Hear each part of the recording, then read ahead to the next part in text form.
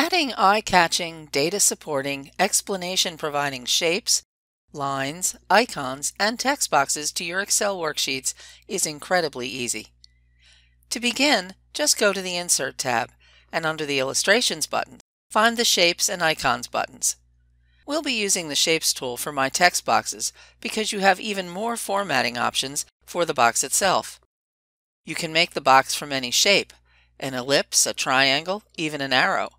Overall, using shapes just means you can create a more effective, attention-getting device than just a plain text box. But first, let's look at drawing and formatting shapes in general.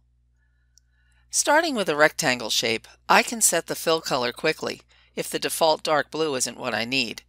This is done with the Shape Fill button on the Shape Format ribbon. I can also change the shape, and here I've changed it to an oval, intent on using it as a circle around an important set of numbers on the worksheet. All I have to do is remove the fill and apply a shape outline color and adjust the weight of the line to have the visual impact I need. Well, that, and I need to resize the oval so it draws attention to the numbers I need highlighted, but without blocking out adjacent cells.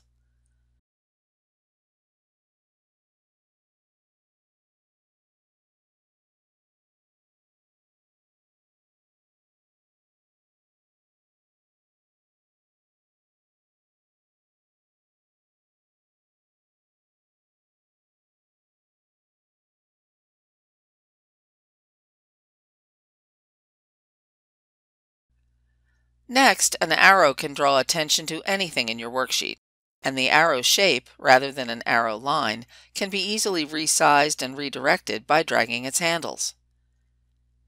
You can also use the orange circular handles to change the thickness of the arrow and the size of the arrowhead.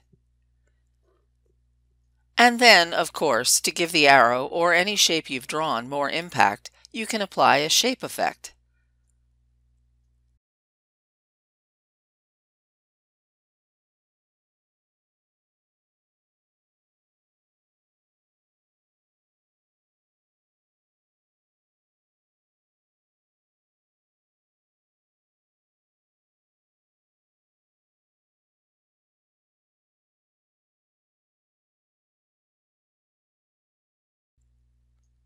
When it comes to lines, there are more options than just a straight line, with or without an arrowhead at either or both ends. You can draw curved and angled lines too, and adjust their angles, weight, and color using tools found on the Shape Format ribbon.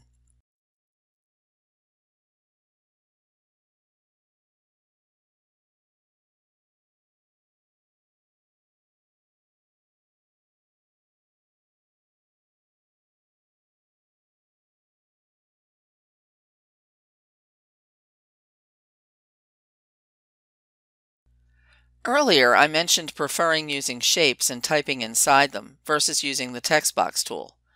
Here's why. You can format the type to any size, alignment, font, or color, and resize the shape so that all of the text appears within it.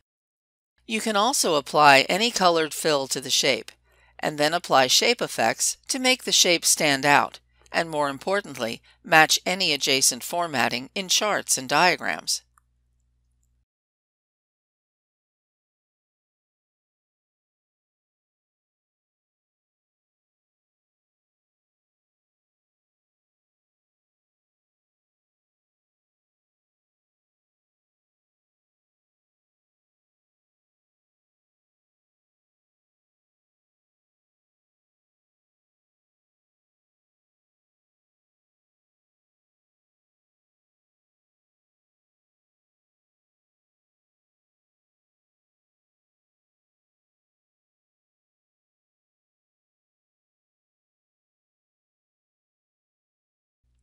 Last, I'm adding an icon.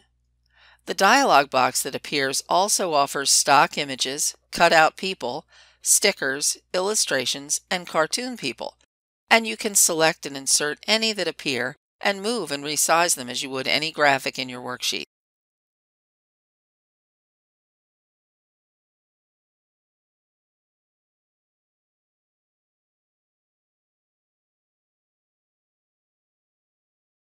The icons, however, come in many categories and can be converted to shapes, which means you can apply fills, outlines, and shape effects to them too.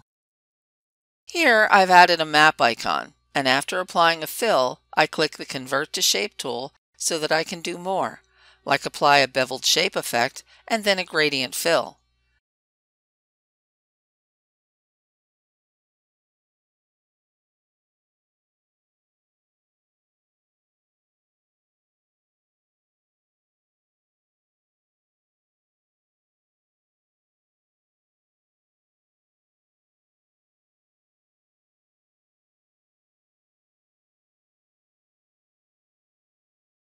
My creativity is unleashed, and my worksheets are much more interesting, all thanks to the shape and icon tools.